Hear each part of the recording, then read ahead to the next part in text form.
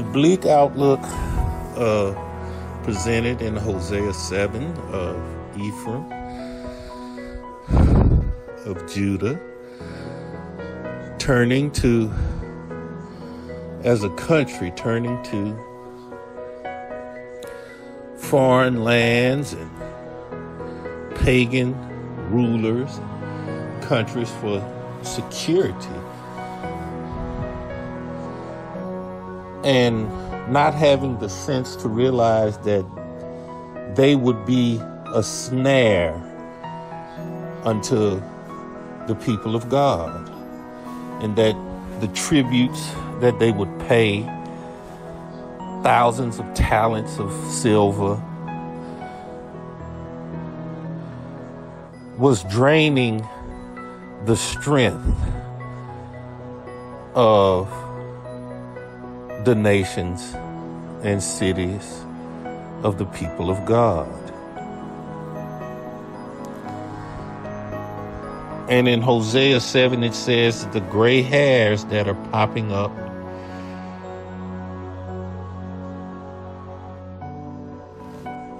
as a result of their strength being sapped by their dependence on these other nations was a sign of their decline, and they didn't even know it. You have this relationship politically, geopolitically, with the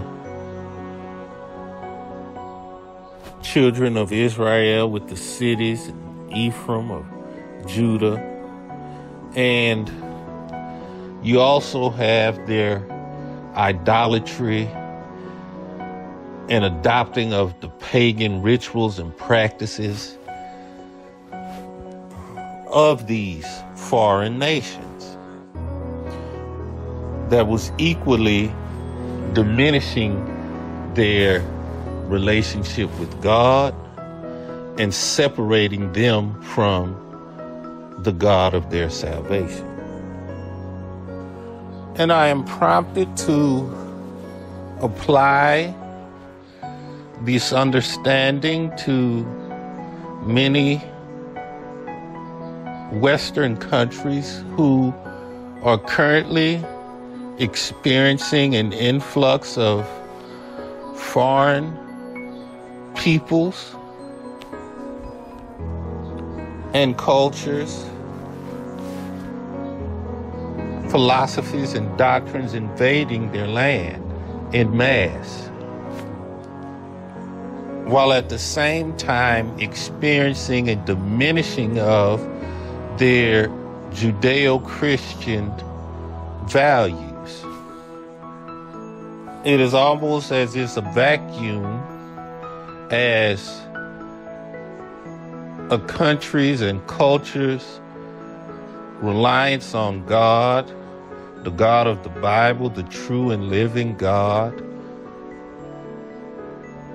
as a diminishing of a culture's and a people's reliance on God occurs in a community and that culture, a vacuum is created, and the foreign, ungodly doctrines and philosophies of this world come in.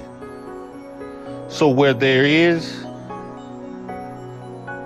no dependence on God, no worship of God, no fostering a relationship with God, enters in now with that development as the glory of God leaves, the darkness of unholiness and evil comes in.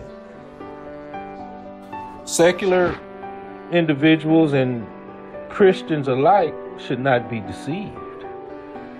When there is no worship of God, there is no true dependence on God, a vacuum exists. or is formed, and it sucks in the depravity and the darkness of this world.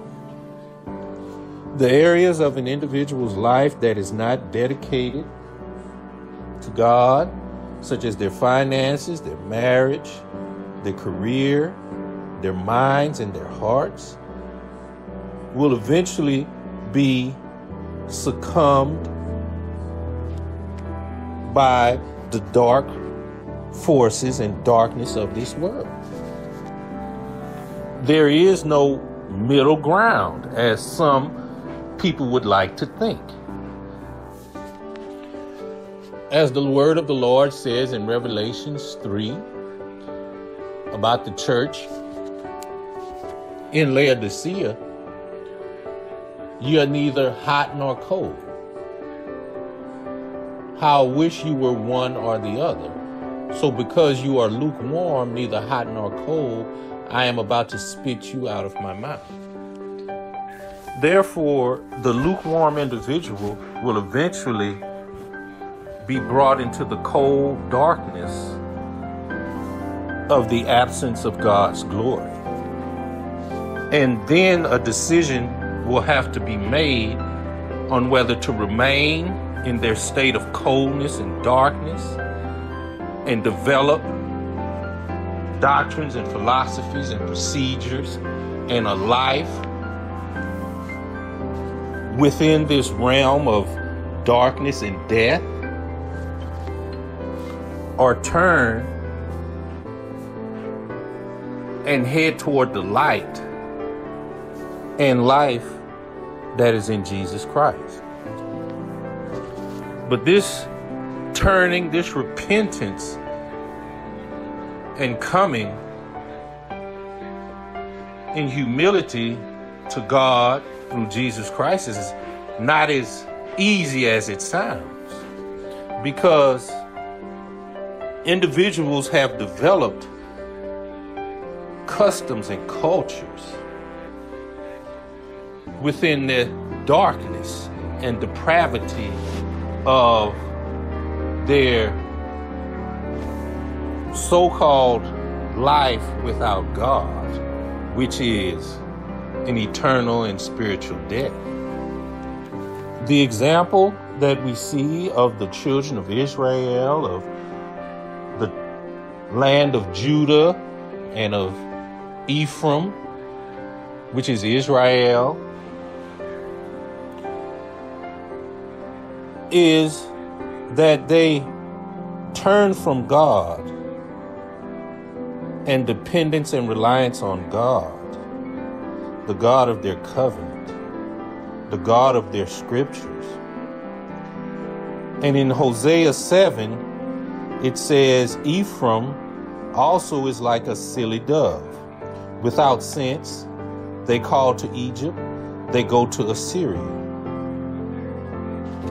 For some unconscionable reason, the people of God turn to nations in the world, cultures in the world, Egypt and Assyria, and particularly Egypt, the land where they had to be rescued, their slave masters, their former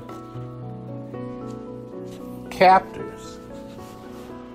for assistance, when it was their God, the God of their covenant, the God of Abraham, of Isaac, of Jacob, that rescued them and brought them into the land that they are occupying today.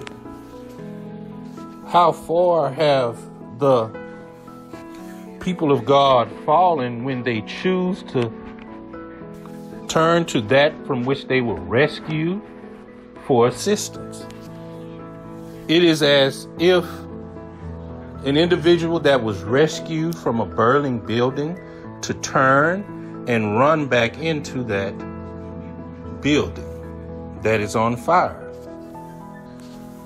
But this is the situation that the children of Israel, the land of Judah and of Ephraim, find themselves in according to the writings of Hosea. And what we learn from this situation is that the choices that the people of God made, the choice to turn their backs on the true and living God and seek assistance and refuge from a pagan and dark world system, is the same choice that faces Christian believers today. There are various large-scale and small-scale, quote-unquote, solutions to the problems that men and women face. They can turn to pills, they can turn to alcohol, drugs, psycho-spirituality, doctrines of demons, they call it, philosophies such as Buddhism and Hinduism, rationalism, existentialism, and various other isms from around the world to satisfy and calm their troubled minds and hearts. But all of these erroneous and false doctrines and half-truths lead an individual further and further away from the light of life, from the true God, from their Creator, and from righteousness. And like Lot, individuals look over the land and see that it is fertile and fruitful with worldly implements, and individuals set up their camp, they set up their home, they build their lives in and around the modern day cultures of Sodom and Gomorrah and Egypt and Assyria. Lands and cultures that are scheduled to be destroyed. Temporary anomalies in the creation of God that will used for a specific purpose and then cast into utter darkness. But the historical and prophetic account in the Old Testament and in the book of Hosea of the wrong decisions, the wrong behavior, and the wrong mindset and perspective that a majority of the children of Israel had at that time gives us an example of the long-suffering love and care that the Lord has for his people, and illuminates for us today the wrong decisions that we often make in choosing to ignore our God and our Creator while we blindly pursue temporal things in this earth. We make a faulty exchange for the lesser rather than the greater. We have, as the children of Israel had during that time period, access to all things through Christ.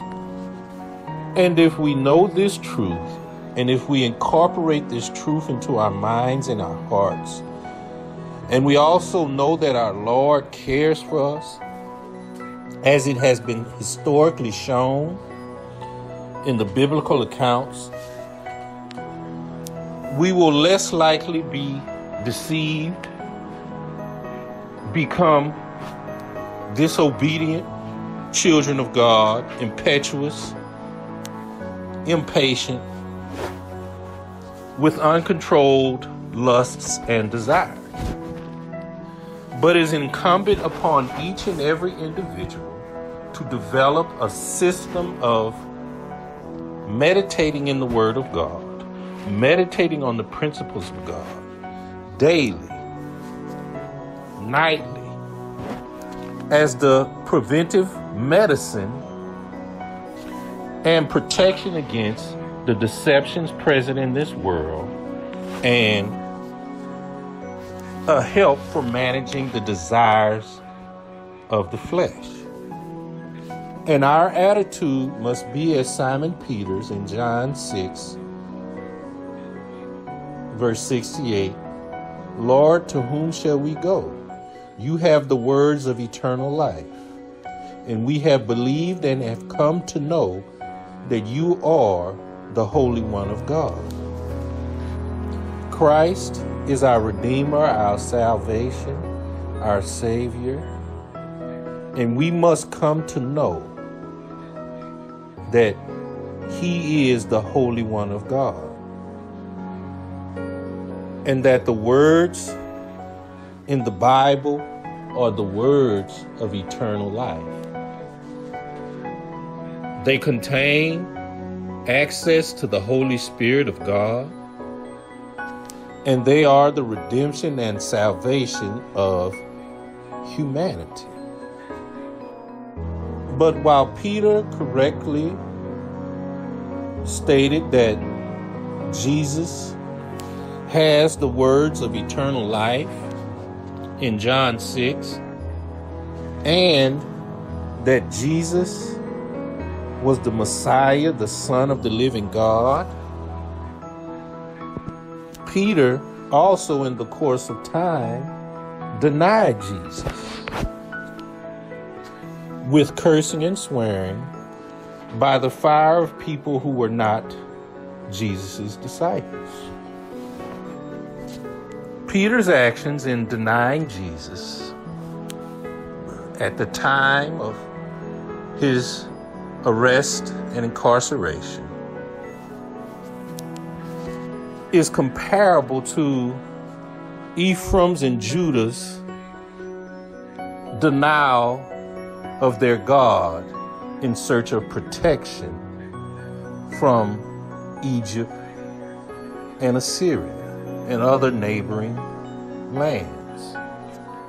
When the weaknesses of the worship of Ephraim, the tribes of Ephraim and Judah, were exposed through trials and testings and attacks,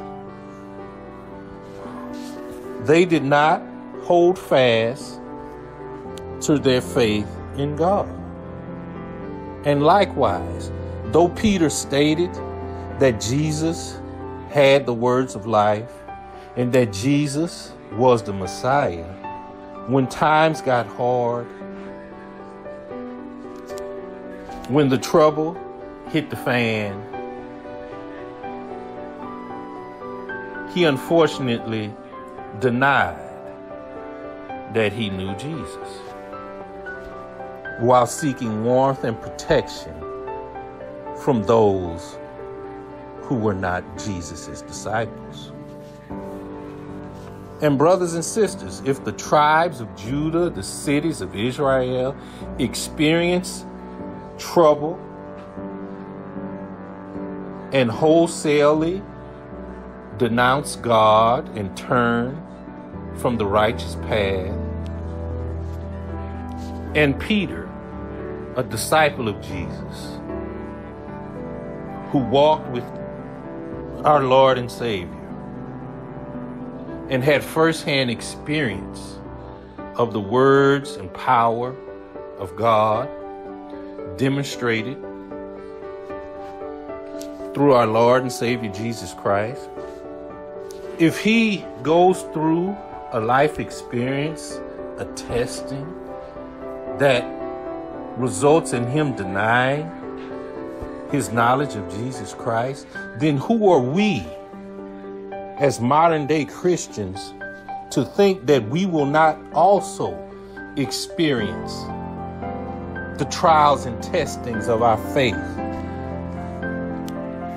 The situations of life in this present world that will either cause us to drop to our knees and pray to our God or turn our back and deny the words of life. I tell you today, as Jesus told his disciples hundreds of years ago, the devil has asked to sift you as wheat. Modern day Christians should not think that they will escape the trials and testings that have been given to the people of God throughout history. Tribes has fallen and failed. Cities have fallen and failed. And individuals have fallen from grace and failed their tests and their trials. Peter did not lack time and experience with Jesus. He was taught, he was firsthand. Yet, circumstances arranged themselves in such a way that allowed for the perfect opportunity wherein Peter would deny his faith in Jesus Christ. We see a glimpse of Peter's and the other disciples' weakness in Luke 22, verse 46, when Jesus, after praying on the Mount of Olives, he comes back and see his disciples sleeping. And he asked him, "Why are you sleeping?" He asked him, "Get up and pray so that you will not fall into temptation." In Matthew's account, chapter 26, verse 41, it says, "Watch and pray that ye enter not into temptation. The spirit indeed is willing, but the flesh is weak." Therefore, if the spirit of the believer is willing, yet his or her flesh is weak, we need to make stronger connections between the spirit and the flesh. And that connection is primarily made between the mind and the heart. If our minds are renewed according to the word of God and our hearts are burning for the promises and the hope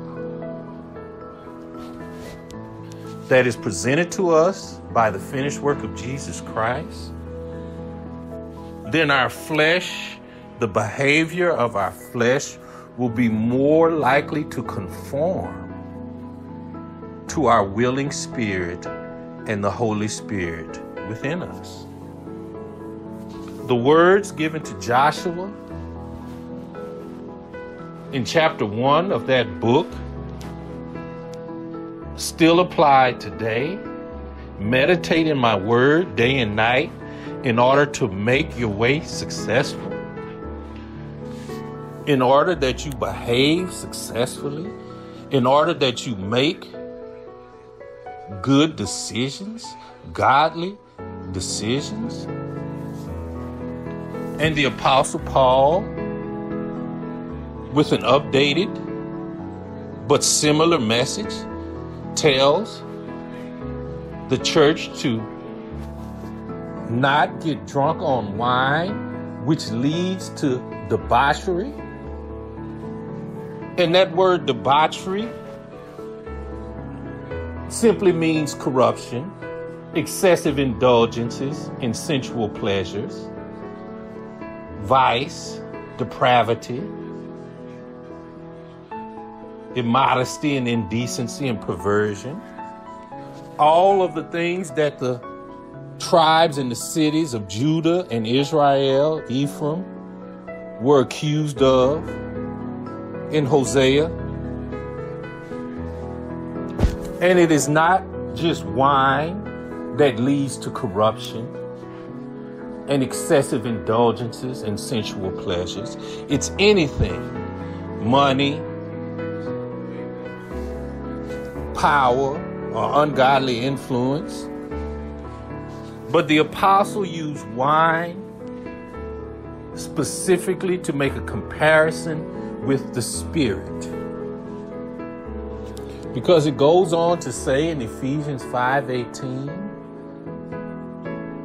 do not get drunk with wine, for that is debauchery, but be filled with the Spirit. Debauchery is the corruption of the flesh. It's the behavior of the flesh that leads to corruption and sin in the sight of God. And where Jesus said the spirit is willing, but the flesh is weak. So here when the apostle is saying, but be filled with the Spirit, and we go on to verse 19, speaking to one another in psalms and hymns and spiritual songs, singing and making melody with your heart to the Lord, always giving thanks for all things in the name of our Lord Jesus Christ, to God, even the Father. Christian believers should not miss the connection that the apostle is making between getting drunk on wine and being filled with the Spirit. We all know, or maybe a majority of us know, that getting drunk on wine, the continually drinking and drinking and drinking of wine will lead to drunkenness. But here the apostle makes the point that the singing and speaking to one another and ourselves in psalms and hymns and spiritual songs leads to being filled with the Spirit. As continually drinking wine leads to drunkenness, so shall continually speaking and singing to ourselves in songs and hymns, which is the word of God, spiritual songs, leads to being filled constantly, infilled and refilled and full of the Spirit. So brothers and sisters, as Christ said, our human spirit is willing, but our flesh is weak. Then we must, with the help of our helper, the Holy Spirit, strengthen our spirit so that our weakness in the flesh can be overcome by the Word of God. And this is not a one-time thing. This is a continual thing, daily, nightly. As God told Joshua, meditate in my word day and night. And the apostle says in Ephesians, always giving thanks for all things in the name of our Lord Jesus Christ. We know our weaknesses. We know that we are going to be tested. We are going to be tried by the enemy of all righteousness. So therefore, let us all take the steps that are necessary to be successful in this battle of our faith in our God and our Lord and Savior, Jesus Christ. We have been given the problems that we will face in this world, and we were also given the solution, the behavior and activities, and the worship that we need to conduct on a daily and a nightly basis in order to be successful. So in the name of our Lord and Savior, Jesus Christ, let us be mindful, let us be diligent to stay on the path, the narrow way of faith. Amen.